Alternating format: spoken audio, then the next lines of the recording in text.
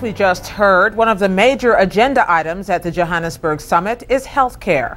Now, special correspondent Jonathan Silvers reports from Malawi on the side effects of one of the continent's chief health challenges, AIDS. The harvest has begun in southern Malawi, and the maize crop is largely a failure. The rains came early in the planting season, storms of rare intensity that washed away seeds and shoots. The drought that followed stunted the remaining crop and left farmers no chance to replant. After 2 years of meager harvests, the country's food reserves are depleted, and villagers already malnourished are speaking openly of famine. People are going without food for many days and are selling anything they can for money to buy food. Uwene Banangwe is a farmer in the province of Mangochi.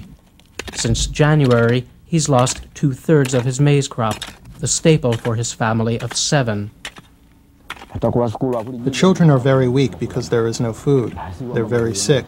Even if they go to school, they can't concentrate. No one cares about us. There's been no assistance. My neighbors are all suffering. There's a woman not far from here. She and her children are starving, and they're all alone. The woman is named Margaret Kulakana. A widow, she lost one of her 4 children earlier this year to malnutrition and is now struggling to feed her family. Like many women in southern Africa, the AIDS pandemic has left her alone in that struggle. The hardships imposed by the drought have been compounded by the death of her husband, who is believed to have died from AIDS-related complications. We were living in the city of Zomba. My husband died after a long illness, and we came here to live with my parents. I came here because I had some problems. I was removed from my house. There were some people interfering with my property. The people were her husband's family. The interference she experienced is known legally as dispossession and more commonly as property grabbing. Weeks after her husband's death, Margaret and her children were besieged by his relatives. They grabbed everything in the house. We had a prosperous home, and they snatched the cooking utensils, an iron roof, the furniture, everything. Margaret has lived with her children and parents for 3 years in a 1-room hut. It's a far cry from the 5-room house she called home. Last year, her adopted son Julius found a job in their old town 50 kilometers away. He's 16 and comes every month to bring his family the little food he can spare. A generation ago, dispossession was an exceptional event. But since the AIDS pandemic began 20 years ago, the exceptional has become commonplace. The disease has claimed more than 15 million lives in sub-Saharan Africa. Combined with poverty and unemployment, it is altering basic social relationships. Social traditions have been affected by the HIV/AIDS pandemic, particularly when it comes to the role of the extended family. Whereas in the past, the extended family was very close, very cohesive, now we're moving more towards the nuclear family and the fragmentation of the community.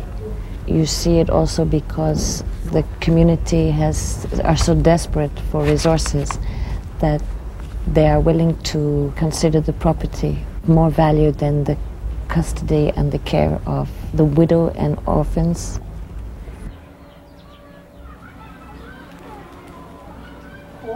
Joyce Gia's descent into poverty was especially extreme. Her husband was once a member of parliament.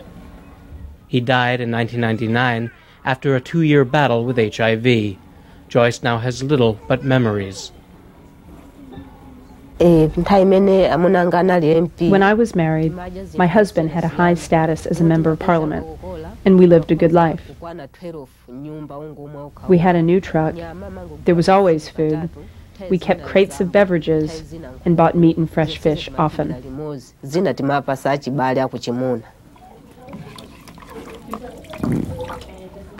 We live here now because of my husband's death. His parents no longer consider me related to them. And 2 years ago, they forced me from the house that my husband and I built. While their numbers are growing and their suffering profound, victims of property grabbing have been largely invisible. But in a landmark study, the Southern Africa Research Trust reports that dispossession of widows like Joyce has become the most prevalent and entrenched form of violence that Malawian women experience. It is one of the saddest issues to see a woman who was in her own, she used to believe in herself, she had a high self-esteem, but as her property is being dispossessed, as she is losing the social ties of her husband's family, how she starts losing confidence in herself, in the state, in the law, in the justice system. She has to move from her lovely house to go and stay in a village, and you see her deteriorating by the day. I'm supposed to be a champion of the law.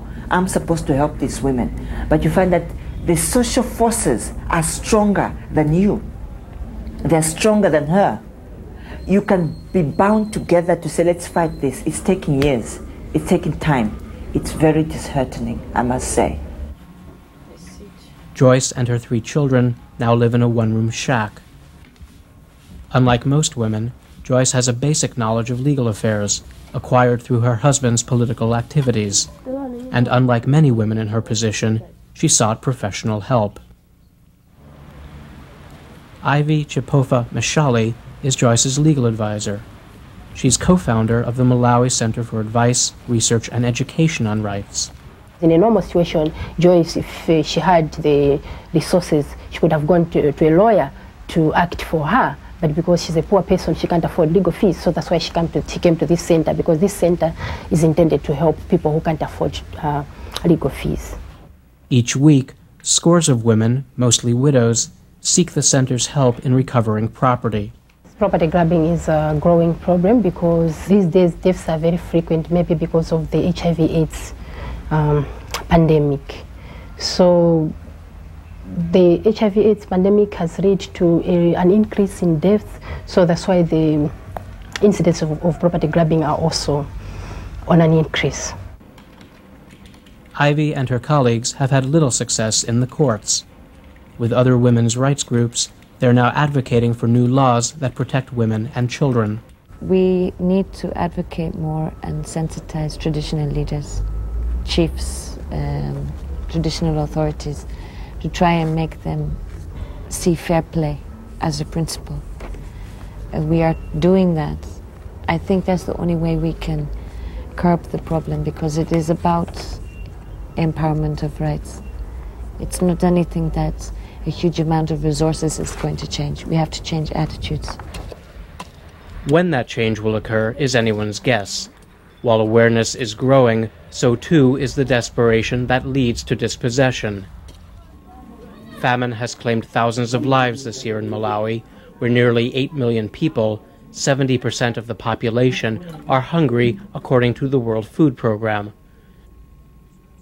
With food reserves depleted, with malnutrition fueling outbreaks of malaria and cholera, the prospects for AIDS widows and orphans will likely remain bleak.